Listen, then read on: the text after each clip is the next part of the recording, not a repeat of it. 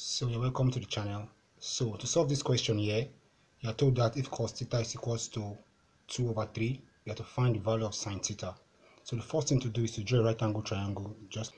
Then after that, we insert the value of theta. So this part here, let's assume this part is theta. Then you know that your cos is adjacent over hypothenuse. And we are told that the value is 2/3 from this question. So 2 is the adjacent side, so we put 2 down here. Then 3 is the hypotenuse, so we'll put 3 here. So what is left is to find this opposite side. And you can easily get this using the Pythagoras theorem. Okay, let's label this triangle A, B, C. First theorem, we'll see that BC squared is equals to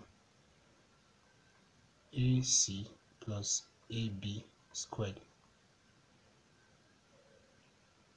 Then after that, we try to substitute the values. So we can see that AC is not known. We're looking for AC, AB is known, and BC is known. So we have 3 squared is equals to AC squared plus then AB squared, which is 2 squared.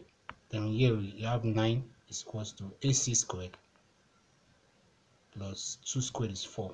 Then from here we can find AC squared, which will be 9 minus 4. That will give us 5. So AC squared is equals to 5.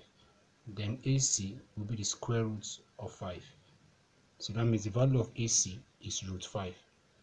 Now let's find sine theta now. So sine theta now will be equals to, don't forget your sine is opposite over hypotenuse. So easily see that sine in this question will be AC divided by BC.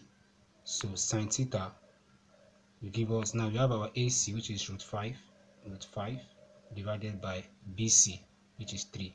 So the value of sine theta is root 5 divided by 3. Let's move to the next question.